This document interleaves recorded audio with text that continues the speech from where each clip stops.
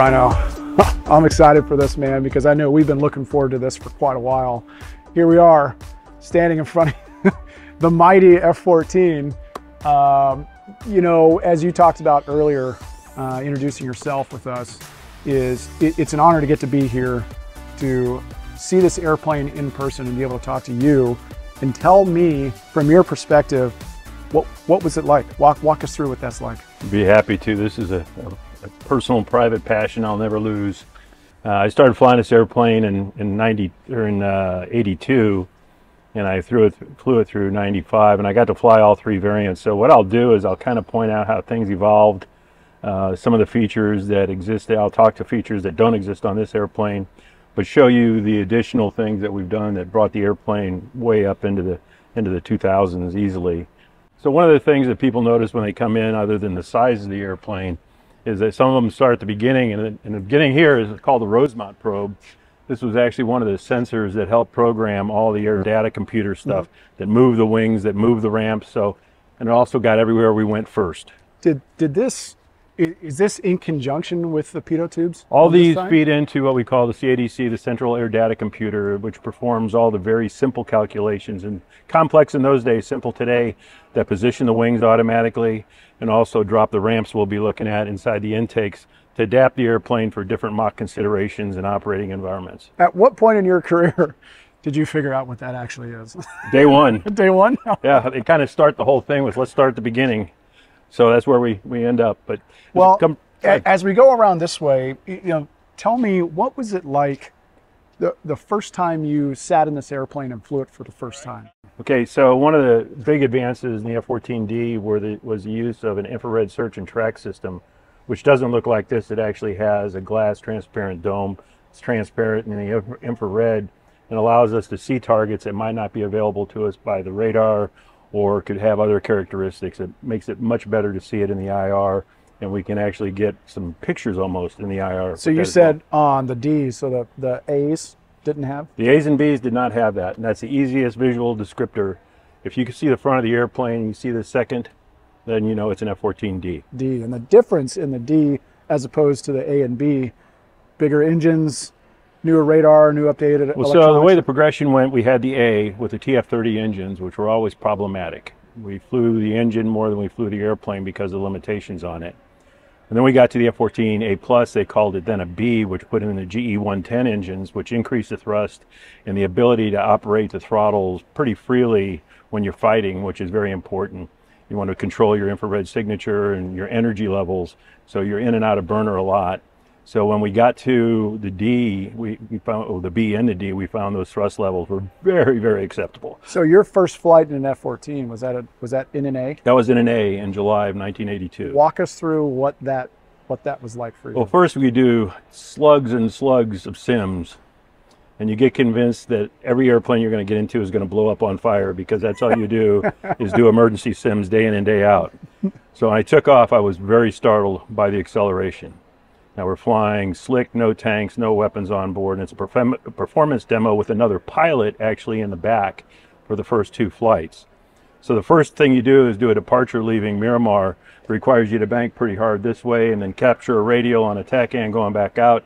And I was somewhere back at the end of the runway. Holding on to the Yeah, holding on to the tails. So first couple times, it took me a while to catch the tempo, and then after that you get into jet tempo, and it really is something that's different, that people understand once they do it, that things are happening like this. And so on that first takeoff in the F-14A, max thrust on that takeoff? Trick question, don't know. It's less than 20,000 pounds. So for me, flying the first time I flew a Rhino, and the first time I clicked into full AB on takeoff, I could not help but just laugh. I was just dying laughing, and I totally forgot, like what you just said. I totally forgot. I'm like, oh my God, I have to fly the airplane. I got to fly the airplane, because of this big hunk of metal is not going to fly itself. No. We're the ones that need to do it. And that's one thing about the analog flight controls of an F-14 versus other airplanes I flew, like the F-16 and the F-18. You're very much in charge of what's going on with the controls. There's a little bit of augmentation that occurs, yaw damping, stab control, but it's not like it's moving around like other digital fly-by-wire aircraft with automatic or electrical flight controls. Yep. So that feels solid, but you got to work for that. So I see here we've got the AOA probe, right? Right. Okay, and then there's more probes here. Walk us through that. One of those is the ram air pressure. That'll give you your indicated air temp. And then we have a total temperature gauge as well, which is part of the calculation that tells us where we want the engines operating. Yeah. So that feeds into a lot of the hydromechanical systems on the airplane, starting with these things. So it's very analog, very mechanical. Today, if you look at stealth airplanes, they don't have probes like that sticking out. They use flat surfaces and signal processing to derive the same information for all their flight controls, which are much more complicated than the F-14. So I notice here with the gun, it's on the side of the airplane, yes, as opposed to like the Rhino and the Charleston, it has it on the nose of the airplane. Right. Walk us through what specifics of the gun did you have to learn and train? Is the gun up in here? The gun is way back up into here. This is the gun gas purge door, so that gives you an idea the extent of the weapon. This is 6-barreled. It fires 6,000 rounds a minute. 6,000 rounds. So you can empty a burst, and we shoot them in about 500 round bursts. But we can change that as required. It's just a little setting in the cockpit. But when you hear it, it is a BERT. There's no tanka sound. The first time you shot the gun, did it scare you? I was impressed. Everyone had warned us, but there's certain things you just can't. Until you experience them, people can talk about them all they want. I remember first time shooting the gun at night on the ship, which is up there on the center of the airplane on the top. They tell you about all the sparks that fly, but nothing prepared me for what it was actually like the first time I pulled the trigger at night. Just total whiteout, and it actually scared the crap out of me. And I prepared myself the next time I pulled the trigger, but I was like, okay, I need to be ready for that. Did you see any sparks coming out of the airplane? No, I never operated at night with a gun, but I did operate against some conic boxes in a target site, and I was -2 following lead in. And we were actually going to try and do some filming to see if we could see his rounds hitting, because when you shoot the gun, as you know, you shoot and you're off, you're jinking. Yep. Especially if you're going against a ground target, because those rounds come back. Now, I believe that intellectually, but to see it happen where every 10th round was a tracer, and there's tracers bouncing up toward my altitude and toward my airplane, I became a very good jinker after that. That was impressive. Well, let's get, so, I mean, I see here, how do we get into the airplane? I notice there's no ladder here like an F-16, you know, it's sitting down. I don't see any way that we can get in. Walk us through what it was like for you on a cross country or something to be able to get into the airplane. How would you do that, you know, if you took this somewhere and flew into a civilian field or something? Walk us through that. Well, so one of the main reasons why the Navy has integrated stairwells and ladders is that we don't want a lot of extra gear on the flight deck. So that would require being chained down and handled. So integrating a ladder into the design is pretty much part and parcel of the Navy way of doing business. And when you're on a cross country, it's wonderful because almost everybody knows how to release it, and then you can get in and out of the cockpit very easily. Is there something in the cockpit that would tell you if this is locked? No, you look outside. You look outside? Okay, so you can see it, and we talk about it, and we actually reach out and grab it as we go up. So there's a couple of stairs that goes back to the Rio compartment and the pilot's cockpit. So you make sure all that's locked up before you climb in. And obviously your plane captains someplace are responsible as well, but no, there's no warning light as far as I know for any of the more recent jets. So where do you check your luggage? I mean, where does your luggage go? There isn't. If you're lucky enough to have some kind of a cargo carrier, we don't have those, I don't think, very often. So almost everything goes into the back of the canopy behind the Rio seat. Do you guys call that the hellhole? No, it's the canopy. The canopy, little canopy box back there? Yeah, so we put a bag in there to hold debris down. So there's been some disasters where something has flown from there into the ejection seat and caused some very bad things to happen. So we're pretty careful about how we containerize things within the cockpit. Were you ever worried about the structural integrity of this as you guys were getting into the cockpit? I'm not little, and it never broke. Never broke. Never broke. Engineering, masterpiece. So you would walk, so actually looking up in here, I can see there's all kinds of, hide valves and all kinds of different things. It's crazy to think about when you take the skin off of an airplane, what actually makes an airplane go. Well, without question, access to those things are really critically important. And as you're aware, all these fittings have a design to where you can remove them somewhat easily. And yet when they're secured for this airplane to be hauling Mach 2 point something. What's the fastest you've ever been in this airplane? Mach 2. Mach 2. In a very slick airplane. Which indicated what? What was the airspeed? If you remember? Can't really recall. I was too much enjoying how dark the blue was. And we would actually fly a very specific profile that optimized the acceleration and the atmospherics to get up to the fastest Mach possible, the highest altitude possible. That's part of our intercept routine for when bad guys would come out and try and do things to the ship. Yeah. So that was very much something we were good at. So while we're here at the nose, I want to talk about this as well. Can you walk us through You bet. kind of what the launch sequence was like back in the day for you on the flight deck, how that differs from taking off land base, and now walk us through what all this process is so we can kind of relive what it was like, man. So one of the most amazing things to me about engineering and metallurgy is that you can take this launch bar, which essentially is an I-beam right through here, and this is the means by which you yank up to 60,000 pounds of Tomcat down a catapult track to 150 knots in under 3 seconds. So there's an immense amount of stress and strain on that particular element. So as we approach the catapult, we would kneel the airplane. The distance here you see in the oleo would compress. Yeah, right here. This here? This here. This? So Okay. the whole thing would compress, and then they would release the launch bar and it would lay on the deck. And then the catapult will come up behind these two ears on the launch bar and securely tug on it and go into tension to make sure it's secure. A young man or woman reaches up and looks at it one more time, gives a big thumbs up to everybody on the flight deck and runs away. And he runs in this direction because those engines sound like that. Freedom. I recall being on the flight deck as an enlisted guy, watching Tomcats go into tension, and I will never forget the experience of watching, as you just said, where they come in up to the catapult, JBD comes down, they get up into the shuttle track, and then as you guys go into tension, and you just watch this badass airplane go from this to then even more badass. It's like, I remember asking a chief, I'm like, I want to do that. How do I do that? It just was the most incredible experience to watch all the troubleshooters get everybody set and ready to go to make sure everything is clear. And then I remember, and I'd love to hear your perspective of what it's like too. I remember the first catapult shot I ever took. I felt like I blacked out because I was so excited and the adrenaline was so full. But once again, like we talked about earlier, that you still have to fly the airplane. What was that like the first time you went into tension? It is truly one of the places where you surrender control of everything.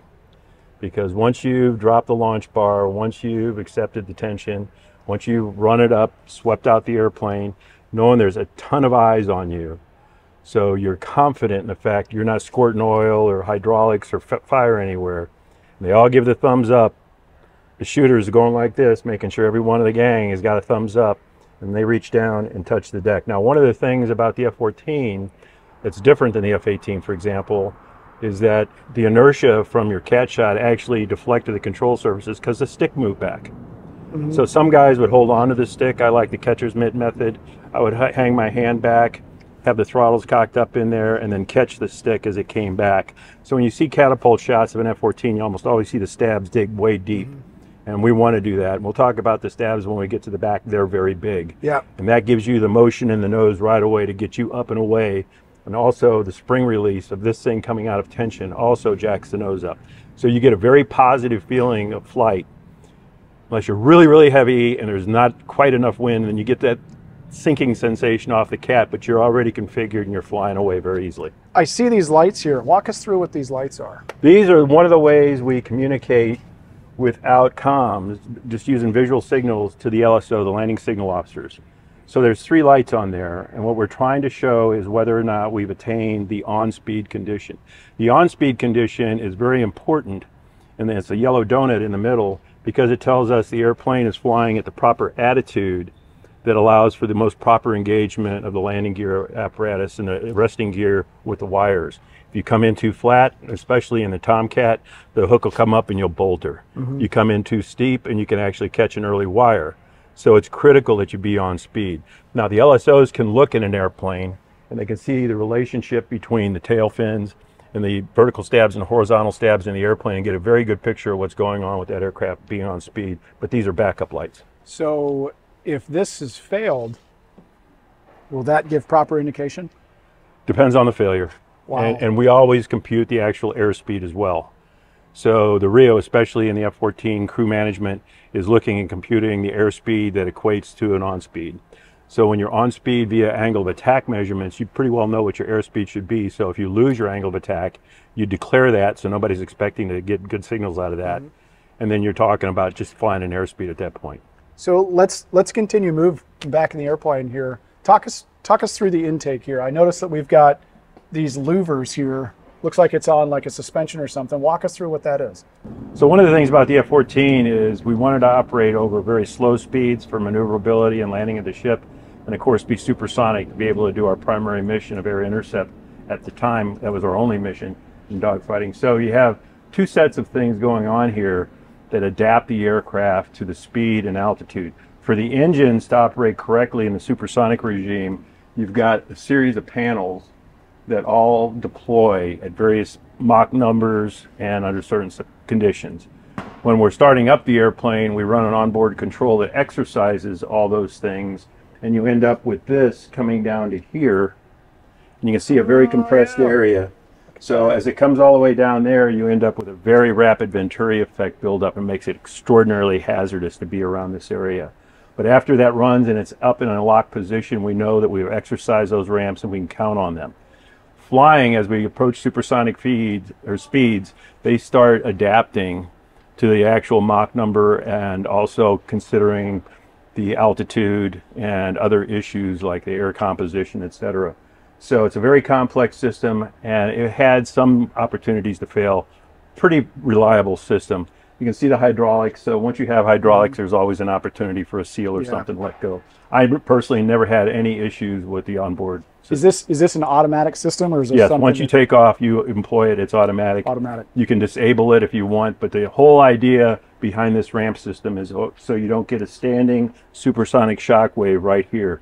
You want the shock waves to be oblique, because the entry of the air through a shock wave loses less energy. Walk us through that. That's something that I probably haven't heard, or a lot of our subscribers haven't heard. What did you mean by that? Shock wave out here. So when you approach the speed of sound, you'll see it at air shows. People are transonic, and with all the moisture at low altitude, you'll see the condensation that occurs. Beautiful visual effects, especially if you yank on the stick and you see all these vapes come off the back of the airplane. It's a wonderful, visually pleasing thing. But what's happening as we go faster and faster and approaching that, we've got a shock wave that builds up. And if an engine was to gobble a shock wave that's not conditioned to do so, you could probably lose the engine. But in most cases, what would happen, it would snuff the engine out. So what we like is oblique shock waves, which, like I said, instead of having a standing normal shock wave, a whole lot of energy loss in the air going through there, we take them into the oblique, and so you get a proportional trigonometric effect of that energy still remaining, but being decelerated. So two issues: decelerate it and keep the energy up, though. So that is not a simple operation. Now in the more modern aircraft, they use fixed inlets that have used a whole lot of more computational power than we had in those days to figure out what a nominal curvature would be. And then you see in the F-35 series, for example, diverterless bumps. Yep. So that's where that technology went, but this is where it started. Is this, when this employed in the air, did you have any indication that that was working? Was there anything that told you these were out? Not that I recall. It was all automatic from that. It was all automatic, and if you had a thump bump, you might consider the fact if you have a hydraulic issue, you very well could lose control of your ramps based on that hydraulic system. Man, engineering marvel. All right, let's keep moving back. So one of the things about the F-14 that was really a challenge for everyone is the amount of hydraulics that were in the airplane. We would frequently joke, if you saw an F-14 that was not leaking hydraulics, it just meant it was empty. That's right. That's right. So you can see how some of them are set up to have some flexibility to them. All of them will flex under pressure, under temperatures, et cetera, et cetera. So this is frequently a site for a hydraulic leak, that and underneath a lot of the engine components as well. So that was just something we always had to be concerned about. We would check the hydraulic reservoirs. That's something that people probably don't think about very often, is when you have an airplane that's designed like this, especially with the wings, with the flex, right? When you get under high G and you start pulling pretty hard. There's a lot of motion. Is that there's a lot of flex that goes on here. There's a lot of things that are going under the 6.5 Gs that you're allowed, and the other Gs you sometimes are not allowed, but you use them anyway. Yeah. So the airplanes would have a tendency to break much more frequently with an overstress. So we had no automatic overstress limiter like you do on some other craft where you can paddle it off if you need it. It was all in the bicep. Yep. And if you were out of training because you've been at sea and suddenly you were fighting, you could over-G the aircraft extremely easily, which required a whole lot of maintenance effort afterwards. I've bought a lot of pizza for troops trying to work on it.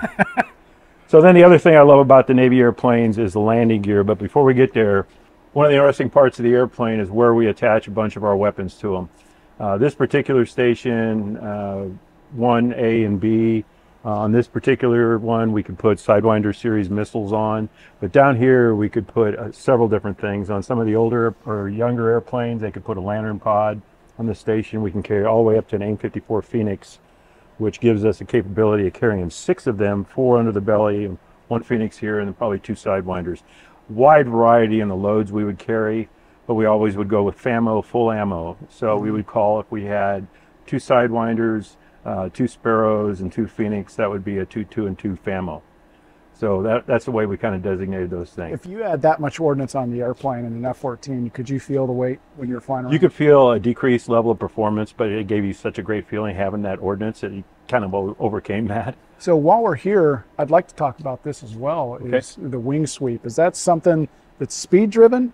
Could you control that? Both. I mean, okay. Both. So one of those things I was talking about before with respect to operating over a wider domain of airspeed and altitudes, the variable geometry wing brings a level of complexity that you have to do a lot of understanding of before you go with that kind of design.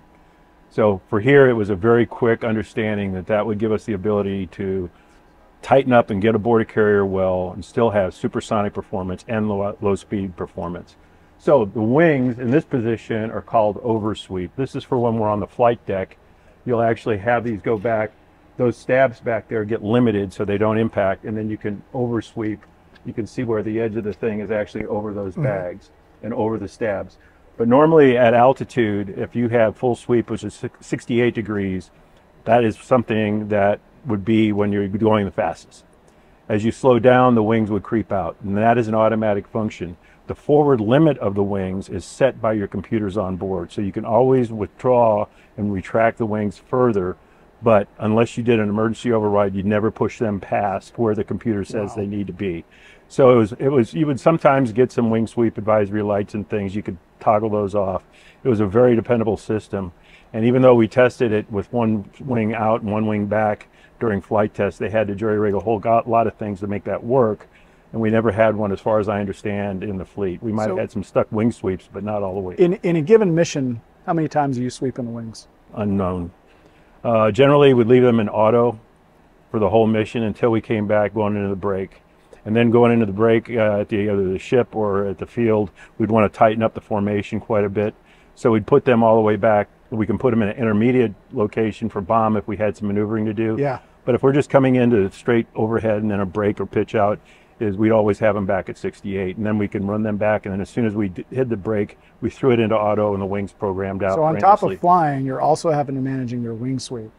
Was it an active thought or was it a passive thought? Just during the transitions, like coming back to land. Wow. Everything else was automatic. Just one more step. Yeah, it was another thing to do. Wow. Well, let's talk about the landing gear. So another great characteristic of a Navy airplane are the landing gears, obviously, for the rates of descent you encounter, but also the stress of being in the cat shot. So there's a lot of obvious things like these big beefy gear, but the design feature of having a central keel that goes through the entire airplane to keep all these parts in the same zip code after a cat shot or a trap is still an extensive design part and carries a lot of weight loss. So when you look at the contraption down here, so we've got a bend here that occurs, that's why the safety lock is in there. So when we retract the gear, you talk about this here? That's that down lock there comes off before flight. And then that bends like a knee upwards, and then the rest of the gear comes up and forward. Up in. Yep. But then coming back down, you can see it's extremely heavyweight gear, but again, we've got all these hydraulic connections going down to the brakes, and it's not unusual for a brake line to fail sometimes. Yeah. Wow. And what would be when you're landing aboard the ship, what would your VSI be on touchdown? 660. Generally 600 to 660, depending on the angles and the wind. And about your overall aircraft weight? We generally, I believe we had a max trap weight of 52K. 52,000. So generally we'd get, I believe, about 132 knots was your backup speed in case the AOA failed. And then so you'd have to land with the wings all the way out. So when the wings came out, you also had the opportunity to drop leading edge flaps that would come out during certain maneuvering conditions. But for landing, they definitely come out, and then we have flaps in the back of the wing, just like a conventional airplane that drops the flaps. And then as it comes all the way out, there's one more flap that hangs right next to the airplane called the aux flap. So we have almost full span of flaps on the wing as well as the leading edge. So all that to increase the camber for a lower landing weight. What's your margin of error on the right side of the airplane coming aboard before you start hitting other airplanes? Depends on what other airplanes are out there, but the landing area and the follow lines were well established. So as you know, on carrier operations, one young individual just putting their toe across the follow line will prevent an aircraft from landing. Yep. So those margins of error are very well understood and followed. They're absolute concrete rules. And so there's not that many episodes of on-deck collisions during landing unless there's another serious problem, either the aircraft control issue or loss of control. If you landed right of center line, is that something that Tomcat pilots would even talk about, landing right of center line? Quite frankly, I don't recall ever having clearance issues left and right. You'd get the fine talking. If you were off too much, the LSO would get involved and give you a come left or right for lineup. Yep. And usually that last move, the airplane was pretty responsive doing that. You just had to understand you're coming down like a rock if you put a lot of big control. Bam. Yep. What is this big? Well, this is another complete mission area for one squadron when we had two squadrons of F-14s on a carrier, usually the higher number squadron, the 200 series, because the fighters were 100 and 200 series. The 200 series would have a TARPS mission as well as all the other fighter missions. TARPS stands for Tactical Air Reconnaissance Pod System, and we had multiple cameras in here. We had a pan camera, we had some still cameras, and we would go on photographic missions. I was never a TARPS trained pilot, but my Rio was a TARPS mentor for everybody, so he taught me how to do it. And we would fly these low altitude, high speed camera runs that were quite fun most of the time.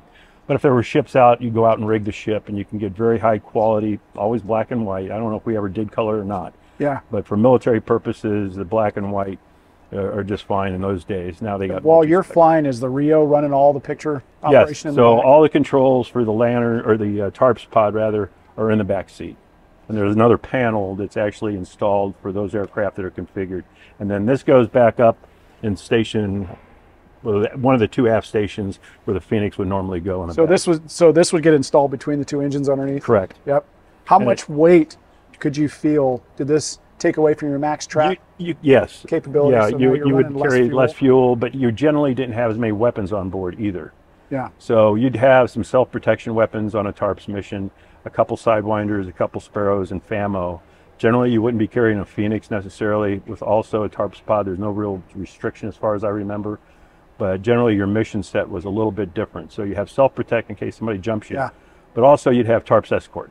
If it was really a contested area, you'd have a second F-14 or possibly even two more at altitude ready to come in and help you out if somebody got upset with you coming over, taking their pictures. Oh, well, let's go to the back of the airplane. This is awesome.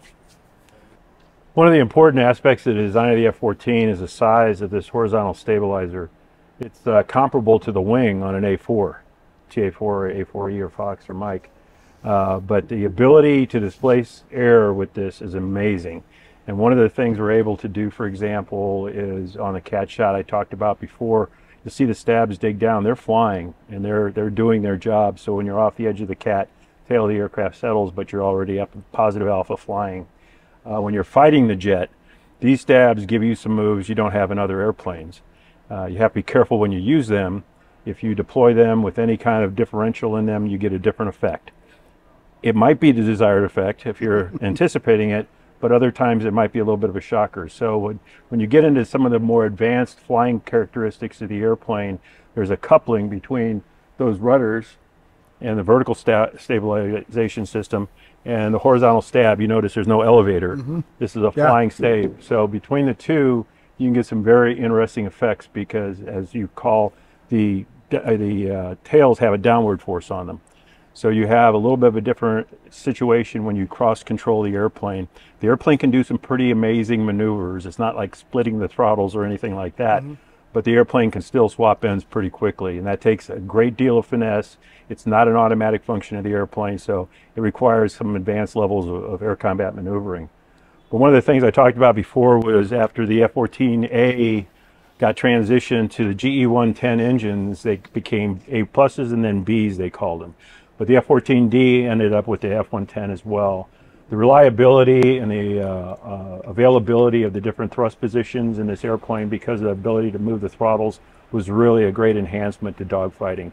So you can control it and you didn't have to worry about the engines popping and stalling. Which one did you prefer flying? Without question, the F-110.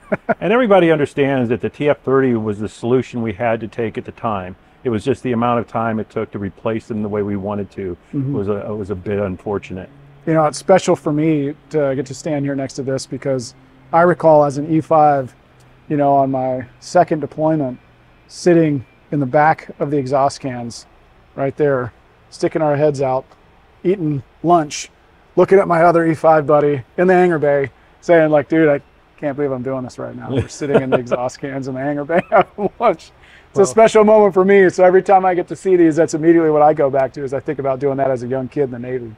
It's crazy. These engines produce so much thrust that in the F-14Bs and Ds, we wouldn't use afterburner off the Cat. Because the problem would be, if we lost one of the engines, the asymmetrical thrust was beyond the design point of the rudder authority. So you'll see them all going off in military and then selecting afterburner after they're airborne. Yeah. So and you couldn't do that with the TF-30 because the engine might stall because of the changes in dynamics at the end of the cat shot. So it was a great enhancement to the airplane. Wow. But then the bottom line here is the tailhook. So I mentioned before the integrated keel that exists in a Navy airplane that goes all the way from that launch bar we looked at all the way to the recovery point here. Again, the whole airplane is going to be brought to a halt with this puck, this metal construction here. So you can imagine how closely we look at this during pre-flight and make sure there's nothing wrong with this. And we also check to make sure it deploys several times during the startup and taxi out procedures. And then this is the fuel dump. And it's unfortunate that sometimes you have to dump fuel because we have a maximum landing weight.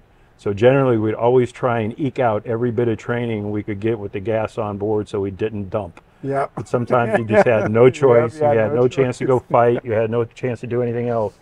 But then this had to do with some of our radar warning receiver technology that we have located around the different airplanes. And then on the other side of this, we would also have our flare and chaff buckets that would be down underneath, and we'd be able to deploy them. They're not located on this model. One thing I find is really interesting about the tailhook on the Tomcat is it's one of the, I mean, the length of this is considerably longer than most fighters that come aboard the ship. Did you ever have any issues with twisting, bending, snapping of the actual shank of the tailhook itself? No, I don't recall anything ever failing with a tailhook. That is an engineering masterpiece. It is, and sometimes it's just a bunch of good old American steel with some good old American engineering putting it all together. But this particular, I think the only problems we've had is sometimes the sway brace might get loose. If the snubber pressure was light, you might have a little trouble kick back. Yeah, so I was taught very early to set the stick on landing. So just right at the absolute moment of touchdown, adding more back stick to put more downward pressure in the back and getting the hook into the wires, it increased my boarding rate significantly. There's no technique for that espoused in any document. It was just something somebody yelled at me one time. So you learn a lot of features that on how to fly the airplane, especially this kind of airplane that had a human interconnect that the later aircraft don't really have because of the digital flight controls. Yep. So this was still back in stick and rudder. It was difficult for a lot of people to handle at the ship. We would screen people coming out of the training command to see if they had the skills at their training command CQs. That would make them contenders to fly this airplane. You needed other things, but you had to be decent at the boat because it was a tough airplane. Talking about skills, any time that you bolted, did you have special words for yourself inside the cockpit, or this will be publicized now? No, the feeling is you're probably, I don't know how many bolters you had, but we could a lot. we could bolter very easily by relaxing pressure on the nose too early. And so that's one of the things, as you recall, you maintain everything you can the same flight profile until you're fully impacted on the ground so that everything stays in the proper position. Yep. The hook to eye length, this is one number I do remember, the distance between an altitude between the eye and this tail hook was 19.2 feet. So if you tried to eyeball it and cheat and spot the deck, you're probably going to get an early wire or maybe even a hook slap, which would be a bad day. Bad day. So we were very disciplined all the way to landing, but then there was that last moment where just a little bit of tweak helped do my boarding rate a lot of good. Wow. Well, let's move to the front of the airplane. Okay. Rhino, this was absolutely awesome. Thanks for taking me on the journey. Show the F-14 today. Get to spend some time with you. Man, I can't tell you, this was incredible and awesome. So thank you very much for that. It was more than my honor. You can tell I like talking about my jet ability. All right, man. I'll see you around the ranch. Yeah, thank you, sir. Thank Appreciate you it. Coming out.